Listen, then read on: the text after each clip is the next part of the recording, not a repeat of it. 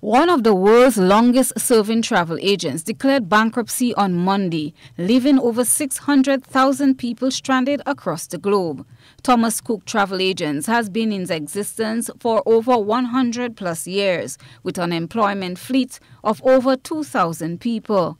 Board member of the Grenada Hotel and Tourism Association, Russ Fielding, on Tuesday confirmed to GBN that Grenada's tourism industry will not be adversely impacted, since not much transactions are carried out here. The impact for Grenada is going to be pretty minimal because they're mass tourism. Basically, they've been dealing with European destinations, North African destinations, and to a lesser extent some Caribbean destinations. Their Caribbean destinations principally are Dominican Republic, Punta Cana, Cuba, Cancun in Mexico, and Jamaica. They don't really have any much business here in Grenada. In conclusion, the impact on Grenada will be pretty minimal.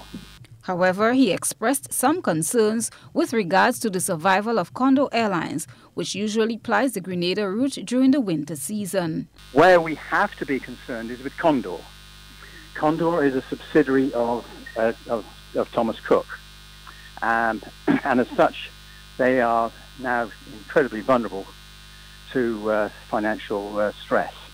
And it's my understanding, as of yesterday, that the German government had been approached to give them a bridging loan to see them over this gap. Now, Condor come here in the winter. They fly from Frankfurt via Barbados to Grenada. It's about 40 seats a week. I may be wrong on that. I was going to check with the Board of Tourism, with the GTA rather.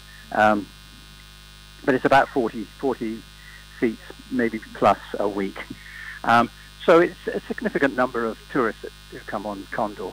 But Fielding believes that with the financial support of the German government, they will survive.